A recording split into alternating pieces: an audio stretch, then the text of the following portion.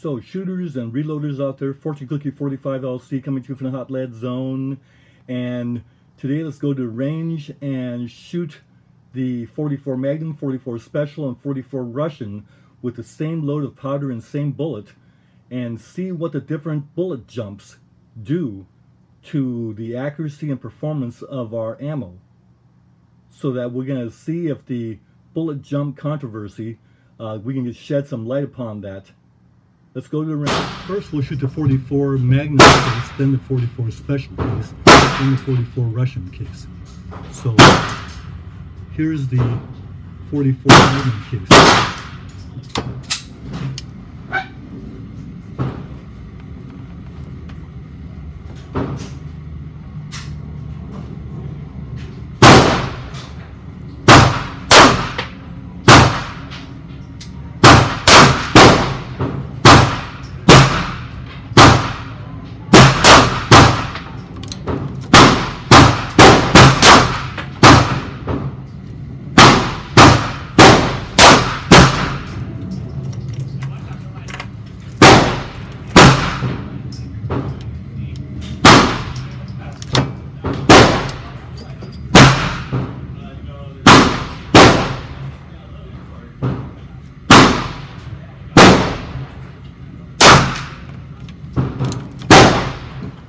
The 44 Special case gets its turn.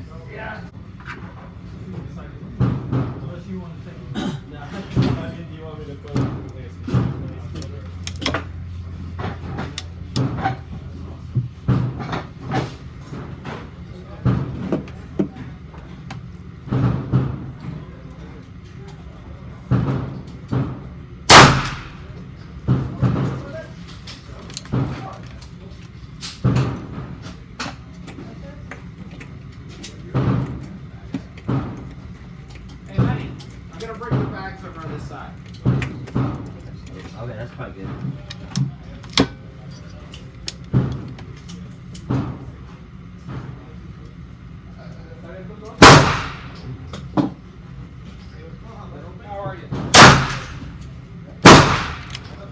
Now the 44 Russians get their turn.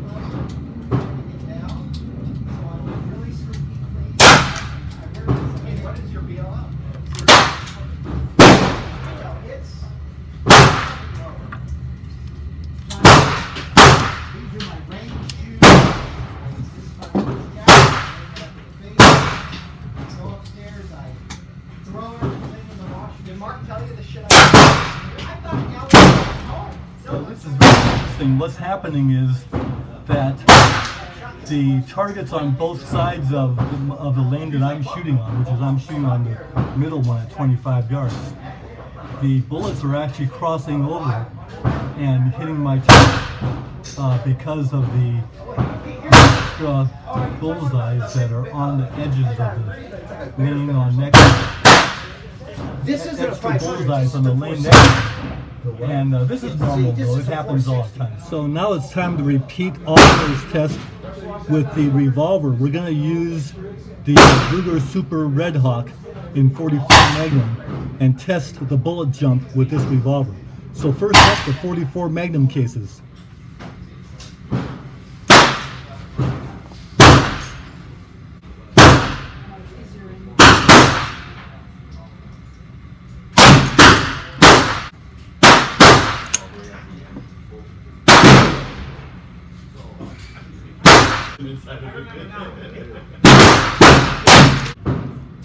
Now it's time to shoot the 44 Special cases in the Ruger Super Red Hawk.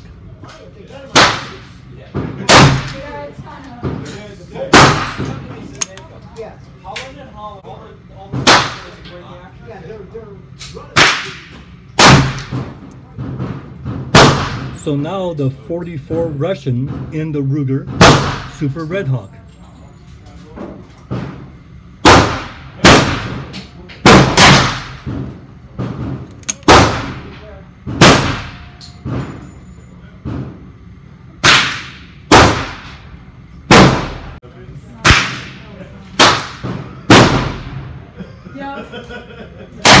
So we're back from the range and conclusions.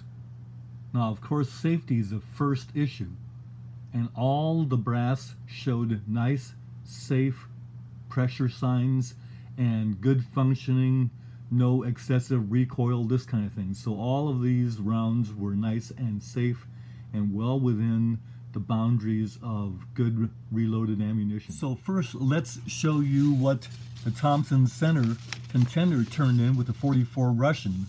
And no, that group isn't that distinguished, and all those other bullet holes were fired from the adjoining lanes that were shooting at 12.5 yards. Our target's posted at 25, so we caught some of their bullets. Anyway, what's distinguished about this is the 44 Russian in the Thompson Center contender got a standard deviation of 2 with a 7 foot per second extreme spread. That's not bad. That's what the 866 feet per second average. Second lowest standard deviation also goes to the 44 Russian in the Thompson Center contender. That's the second 5-shot group, and it got a average of 866 feet per second, 13 extreme spread, a standard deviation of 5. So the winner in standard deviation was the 44 Russian.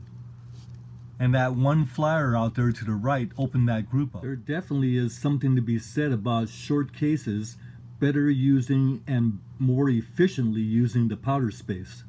Now the winner in group size was the 44 Special that shot a 5-shot group there. 2 bullets went in there, 3 in there, and it shot out of the Thompson Center contender, 44 Special, a group of .774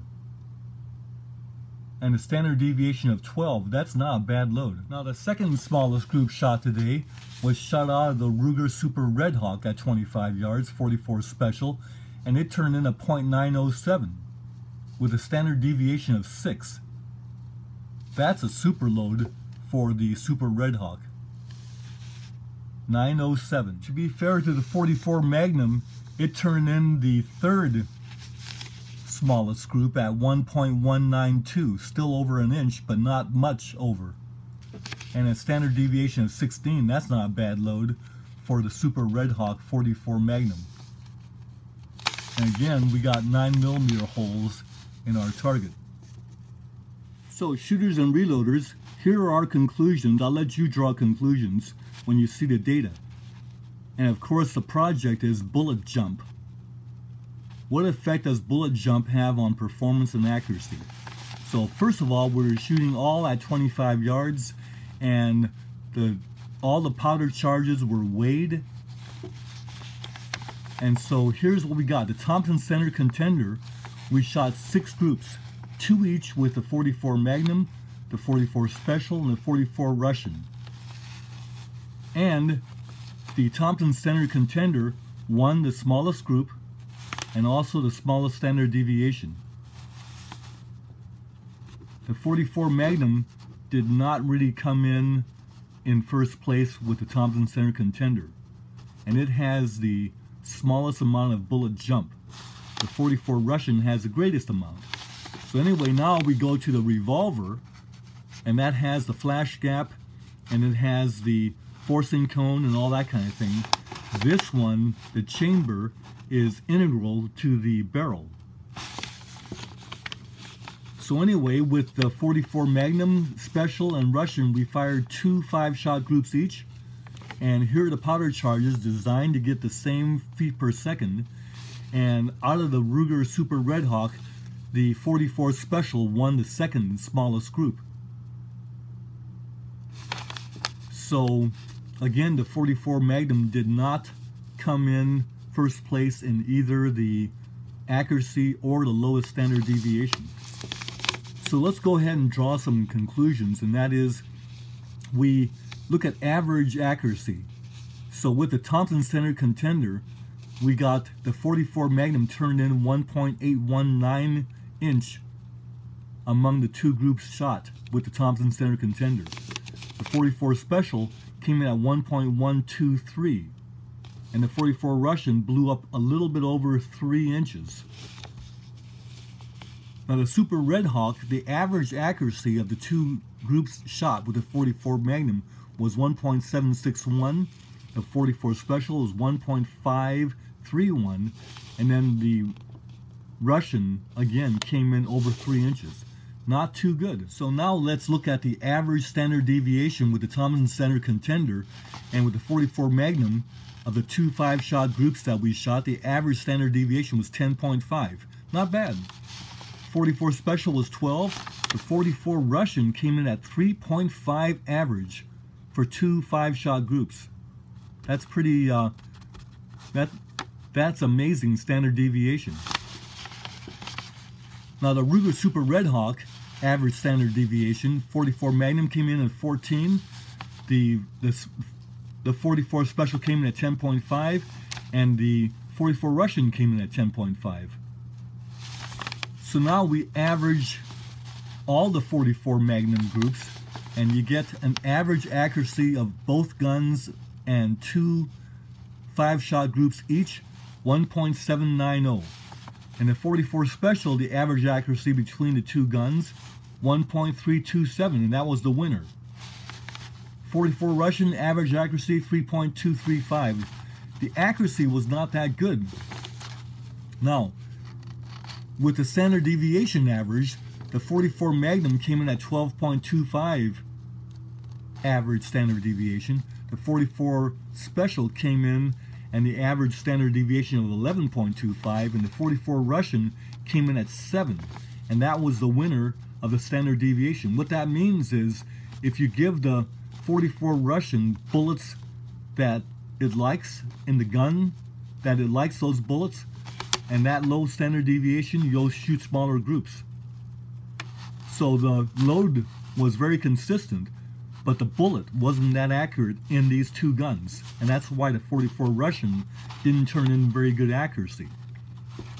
The 44 Special turned in the best accuracy, and that's probably a good reason why the 44 Special was considered a very good target caliber way back in the 1920s and 30s. This was a very popular target round, and this is why it shot good accuracy. And the Special turned in good standard deviation. That's around 11 is actually fantastic. So between the average accuracy and average standard deviation, the 44 Special really shined. So it doesn't mean that if you have a little bit of bullet jump, it doesn't mean that that's going to be automatically accurate or automatically low standard deviation. A shorter case with more bullet jump can be very good. Now, since this bullet jump issue remains a controversy, I'd like you to look at the 38 Special wad cutter. The 38 Special wad cutter has the most bullet jump that you'll ever see because of the bullet being right there against the case mouth. And yet, that is the choice of bullseye target shooters before the auto pistols took over, and these are very well known to be able to shoot 1.5 inch groups at 50 yards from a ransom rest. And there was a time that custom gunsmiths tried to use custom shortened cylinders so that the bullet jump with wad cutters would be reduced to the minimum instead of having all that bullet jump. But those guns failed to win any more than regular guns, and in fact maybe did not win as well, because if they did win as well or more, then we'd all be shooting short cylinders today. So that's the final nail in the coffin for this issue, I would think. Bye for now.